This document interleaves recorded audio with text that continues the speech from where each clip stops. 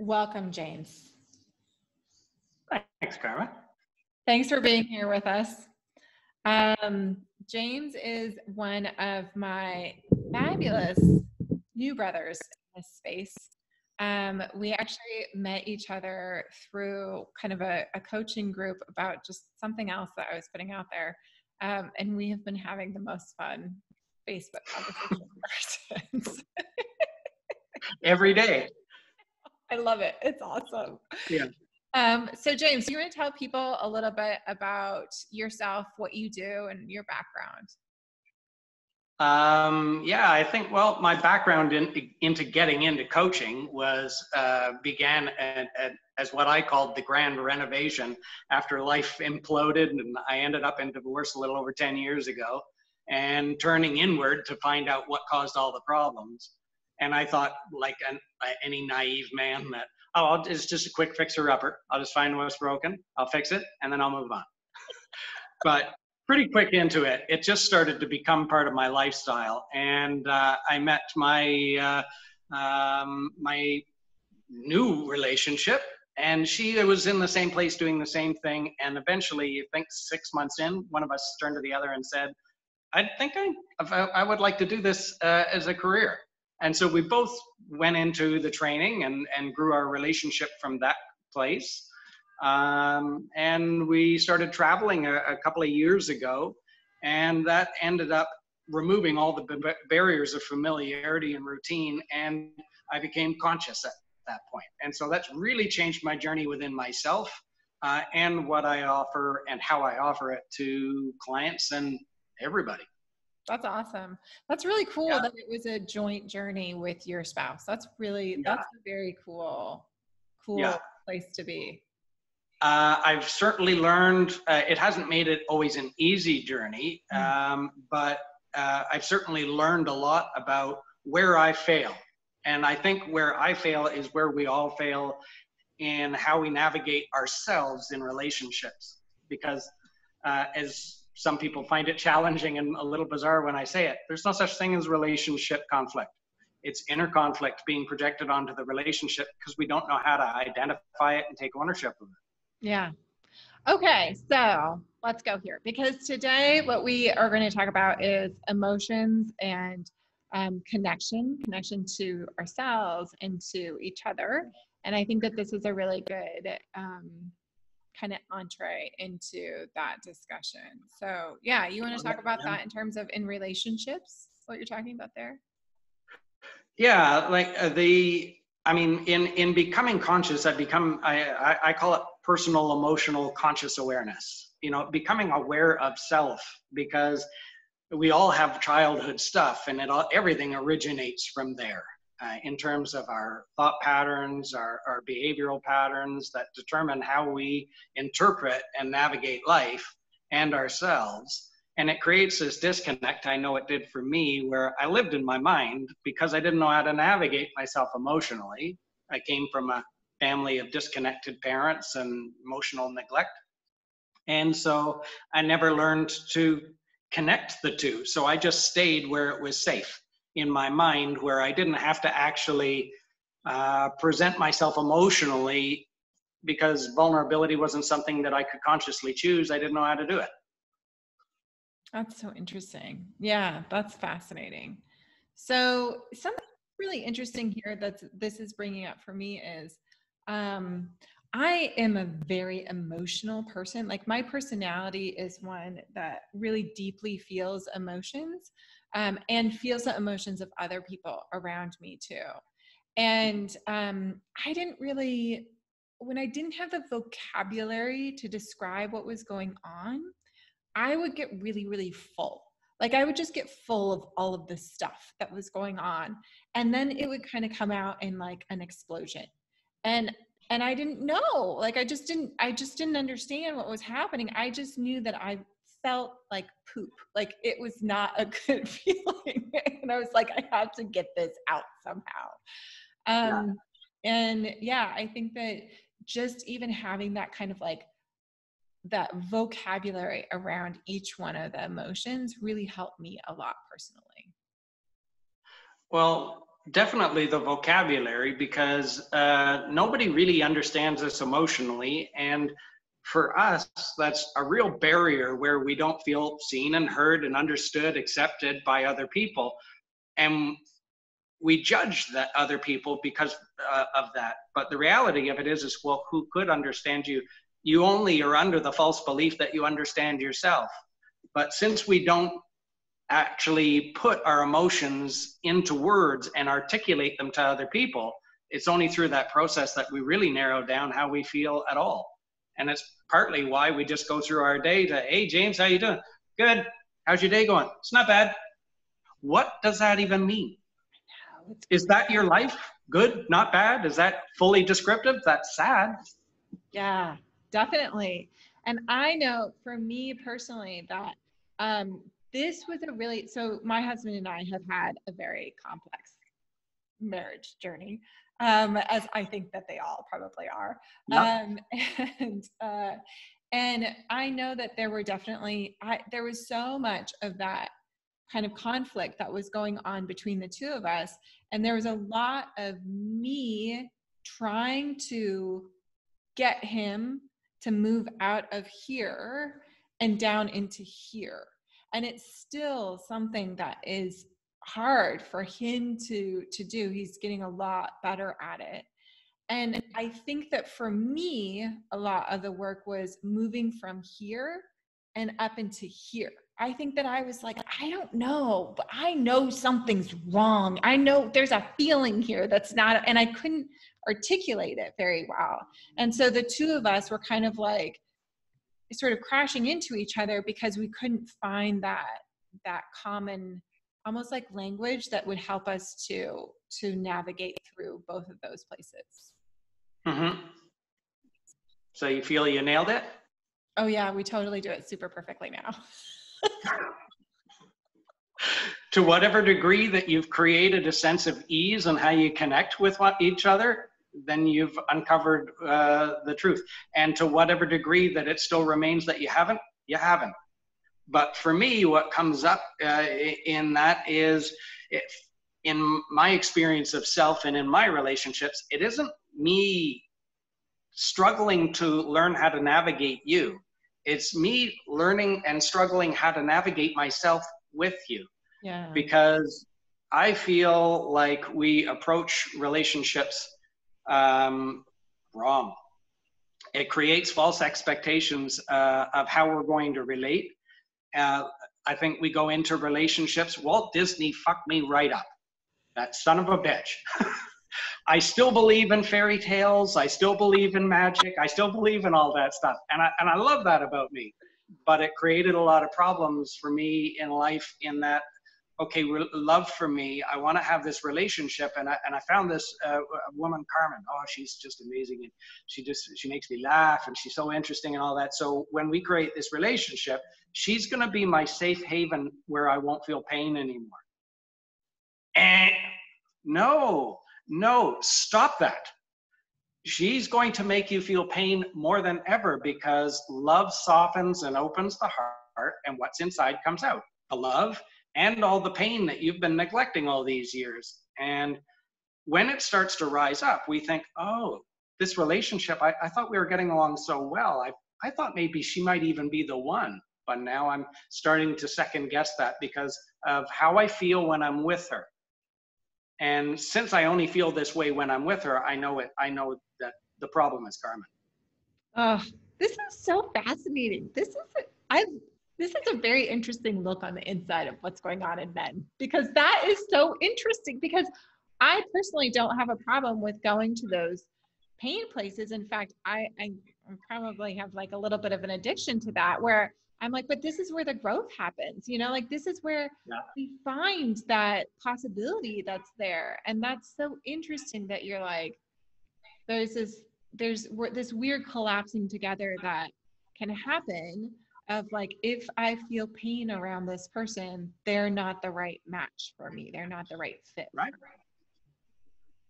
And people judge that because they don't understand their own feelings. It's kind of like we were talking earlier. If you don't articulate and put into words your own emotional state of being, then you don't understand yourself. So why are you going through life expecting other people to understand you? And we go into relationships. Well, when Carmen's not around, like she went out of town last week, and for a week, we didn't see each other, and I didn't feel that way. So I know that it's Carmen making me feel this way, and I don't like it, so I don't like Carmen, or I don't like myself with Carmen. And well, I'm not dating David Copperfield here. We can't put emotions into other people, but we sure can trigger the release of what they hold within them already out. Yeah, super interesting. That's fascinating. So, okay, so one of my favorite things about you is that you bring in this kind of sense of fun and sort of play into this kind of stuff, which I so appreciate. And I again, I think I've told you this before. I love the biker vibe around it. Like, it's like, let's listen to some Bon Jovi and like figure this out, which I appreciate a lot, because I like that aspect of coaching and of this space as well. I feel like a lot of it is the heart opening up, and we're all crying together and like singing songs, and I love that. Like, I think that that's possible. I think there's this other possibility too, and I think it's fun to go there and explore. So I want to ask you, when you started kind of like going to this place and really getting to know more about your emotions and stuff, did you find a way of doing it in a fun way? Like, how did you go about it? I think that maintained in me, I think finding humor in shit was just part of my coping mechanism. I think it is for anybody that has a humorous side, or any comedian. Their humor comes from pain. That's your coping mechanism to getting through a perspective of struggle in life. And I definitely held that, and my ego used it against me because I chose to take up residence in there. And okay, well, how do I balance out the fact that the ego is always trying to problem seek in my life and interpret everything as an act against me that I have to defend myself against? That's stressful. How do I balance that out? Humor, seeing the light in it, seeing the fun in it, connecting to that. I love that. Created my balance, yeah. Yeah, there's a quote that I love that's from Anne of Green Gables. That's, humor is the spiciest condiment in the feast of existence. And I just love that so much, because I think that for me, it makes it's like an easier door for me to walk through. When I'm going into that emotional space, if I'm like, okay, I'm just going to laugh at kind of everything that happens here. There's still that, there's still sometimes the heaviness, and I mean, cause that's just there. That's just a possible thing that's there. And it sort of, it makes it not quite so daunting, I guess, going into it. And I kind of approach that differently, in that, like, I think most of my life, I aligned with what you just said, and that you go into a certain situation and that discomfort is there. I'm not sure that it is for me. I think the discomfort is not there. It's like saying, oh, I had a really hard day today. Well, the day wasn't hard. The day was just a day. The day had no recognition that you were holding a perspective of difficulty. But the difficulty isn't in the day or outside ourselves. It's within our perspective of where are you connected to within yourself while you're looking at your day and experiencing it. Yeah. Because what you're experiencing is where you're standing inside yourself. Yeah, definitely. Finding that observer, it's like the observer crew member is, for me, it's such a powerful place to be with coaching, because it gives me that ability to stand outside and look in, just like what you're saying, and not almost like not own it in a good way. Like, I'm not going to own that in a good way. I'm going to observe and be like, what was that about? I don't know. What was that about? And again, then the humor comes in there for me of like, I don't know. That was crazy. Let's go figure out what happened there. So. And to do that with other people is fun, and it's not that difficult. when you learn the skill of how to do it. But how to do that within yourself is very difficult. My Facebook Live on it this morning, I talked about that. Oh, nice. And how, you know, as neuroscience has now shown that the average person goes through their daily life 95% subconscious. And I have all these goals in life that I want to achieve, and I know how I want to feel while I'm doing it. And I have it all mapped out, but it doesn't seem to come together. There just seems to be something in the way. Well, the other 95% of my mind is down the other end of the football field, running towards me to prevent me from making the goal. And I wonder why I feel stuck. So the whole pathway, or the whole gateway to opening up our ability to end suffering and create emotional freedom in life is raising your level of emotional conscious awareness. Because the thing that we hold the most restricted perspective of in life, right here. Yeah. Oh, so good. That's awesome. Do you want to share your Facebook Lives in the group for this week so that they can see your stuff? Yeah, I think okay. that would be really helpful, actually. Yeah, you bet. Yeah. So I want to talk about kind of this connection. Like, how do emotions help us with that connection sort of thing? Well, sometimes they do help and sometimes they don't. Our mind really can't tell the difference between reality and unreality. Like when you're dreaming, what's happening is real. It's only when you wake up from a conscious place that you realize, oh, that was just a dream. I didn't actually do any of that I was actively enjoying in my dream as reality. Well, when we wake up, only part of us actually wakes up. The other 95% of us is never awake at all. And we don't worry about that because, well, it's subconscious. It doesn't exist to us. So we think this 5% that we live is all there is. But our thoughts create our emotional reaction. And since our brain can't tell the difference between reality and unreality, it just responds to everything as though it's real. But most of what we respond to is stories our ego made up in the subconscious. So I find a lot with working with clients that they'll eventually get to the point where they'll ask me, well, you know, in terms of following my intuitive place of truth within myself, which I believe in, is that voice that I hear within myself always my intuition? No. Your ego is in there as well. Your pain talking to you as well. Well, how can I tell the difference if both those voices sound the same and they're coming from within me?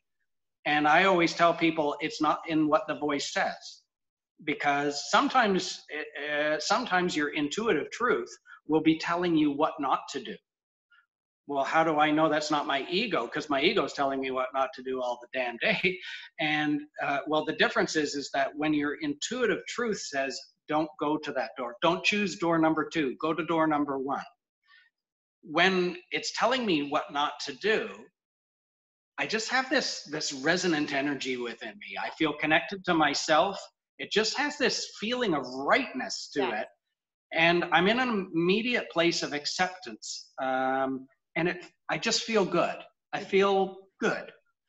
But when my ego tries to prevent me from doing what I want to do, not only is it telling me don't pick door number 2. It's not telling me that my choice is wrong. It's telling me that I am wrong as a person. And it's telling me, it's shit talking me while he does that, and telling me not only is door number 2 wrong for you, but you're wrong in yourself. I don't know what got into your head that you think that you can have this thing, because everybody knows you're not good enough for that.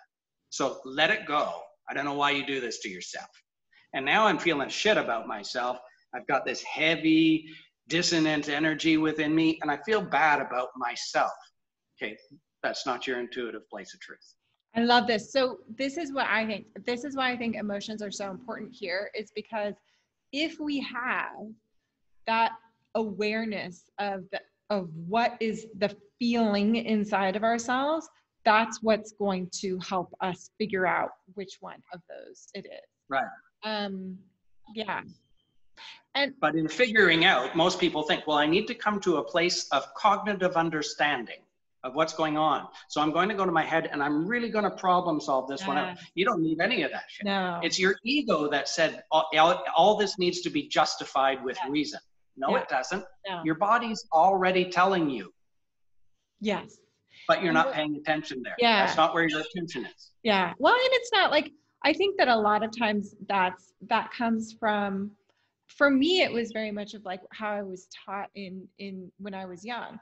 And not to say it's bad. I think that getting the training of logicking through stuff and doing all of that intellectual stuff, I think it's so important. And I think it's something that needs to happen, in my opinion, in the schools. I like that I have that capability there too.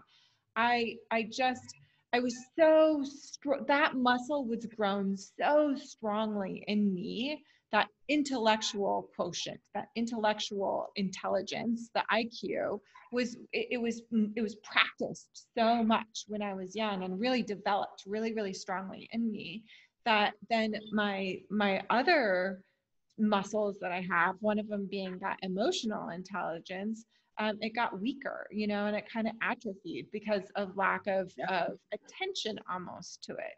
And so I think that this is why, I mean, there's so many studies out there now showing that the most successful people are the people that have the IQ, they've got the EQ, and then they've got the CQ, the cultural intelligence as well. And so, this is what makes effective decision makers out there. And so having that IQ is also important, and so is that EQ. And that's something that I think, we actually talked about it a little bit when I was growing up in my house. And it was just, I just didn't practice it that much. I know I have a great mom. Yeah. Yeah. Seriously. In fact, she gave me the book, Learned Optimism, when I was like 16 or 17, and The Road Less Traveled when I was, I think, even younger than that, and was like, you have to read these things. And I think, in mom fashion.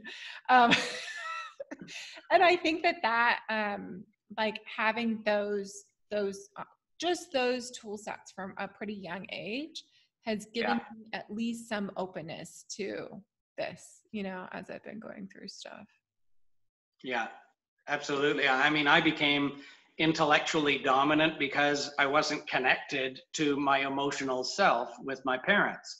And that lack of connection to myself when I got into grade school showed up by my not knowing how to connect to my emotional place of fortitude. I kind of, in my early time, made the judgment that I didn't have enough oomph to get myself out of a wet paper bag. And I think that it's because of that lack of emotional connection.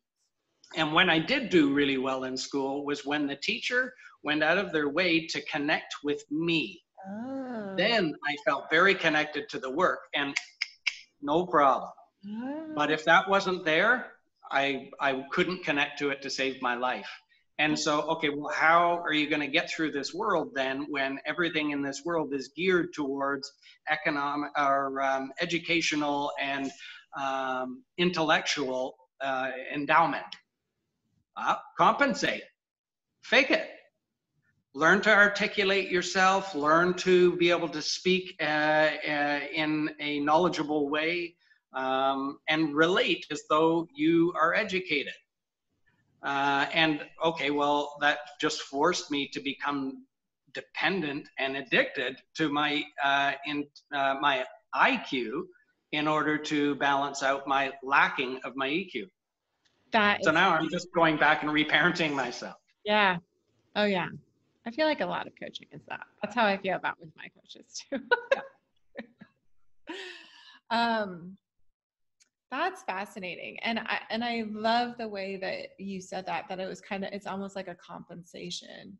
And what I find so interesting now is when I go and talk with people who are, like the people who are like the CEOs and the leaders of organizations and governments and all of that kind of stuff, like those people who are in these positions to kind of like bring in the next group of people, they're standing here.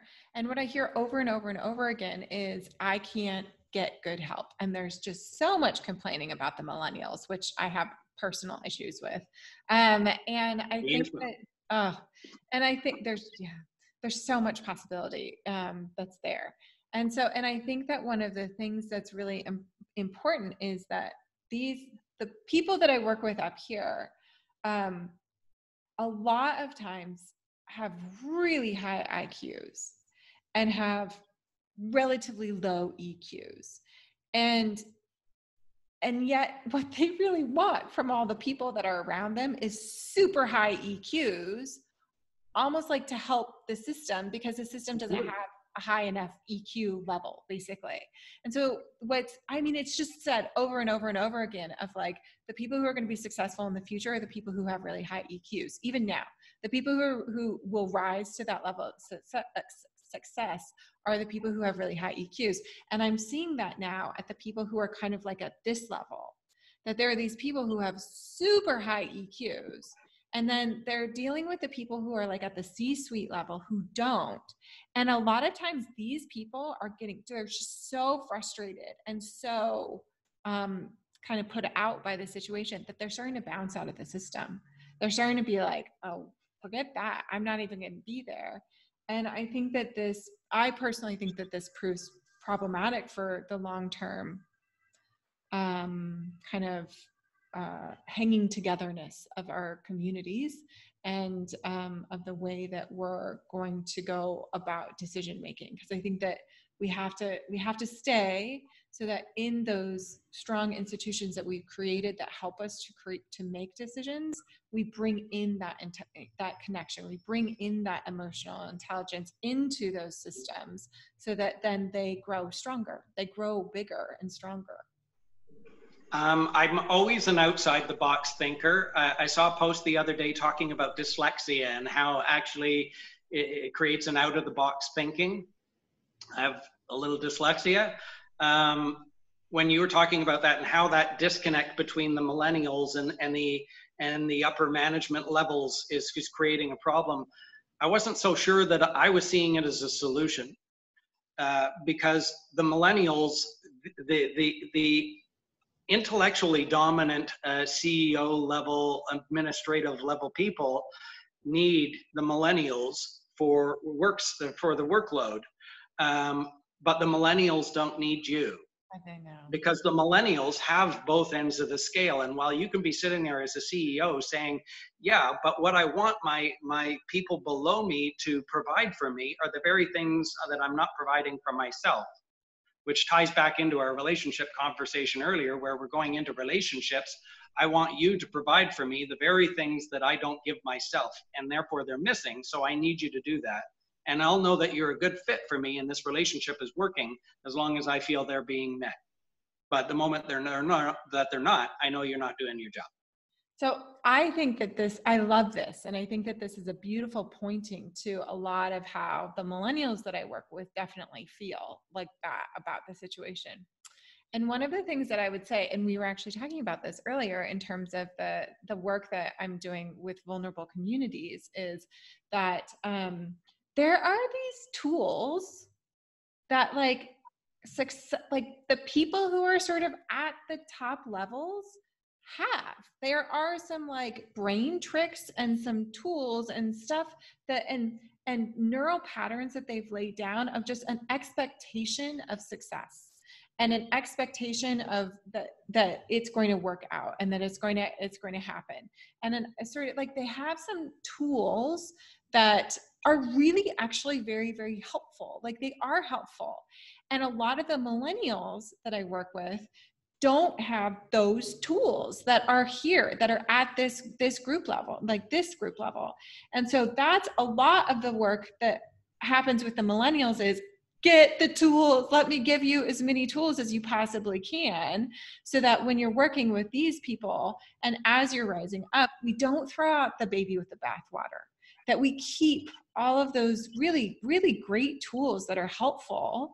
We keep them as well, along with the rising kind of emotional intelligence. And then the work that is done with these people is a lot more around that emotional intelligence and making sure that we're bringing that into the system as well.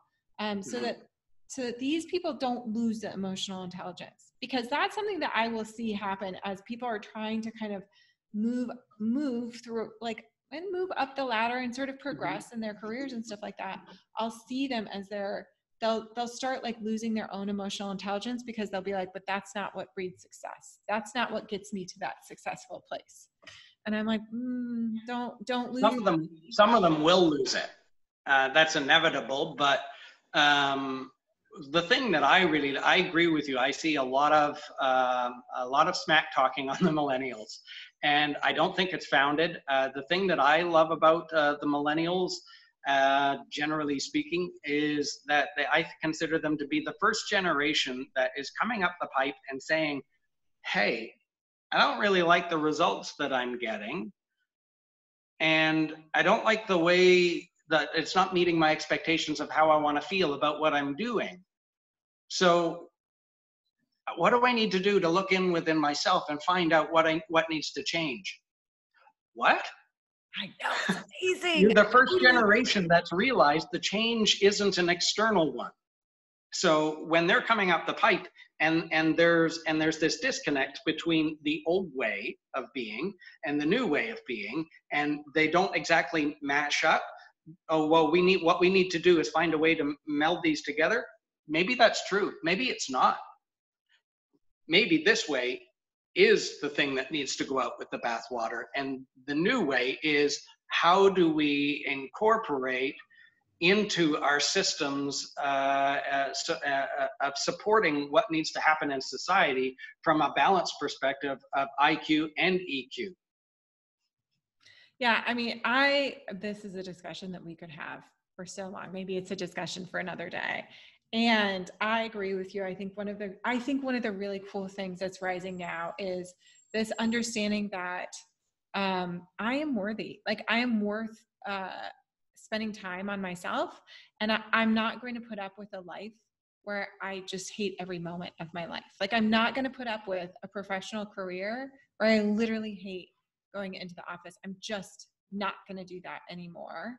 And then, and so for me, then the search for the tools of how do I understand what's going on here, which I think is a big part of the reason why coaching has really grown so much over the years, because I think that it's a great place to go for those kind of tools.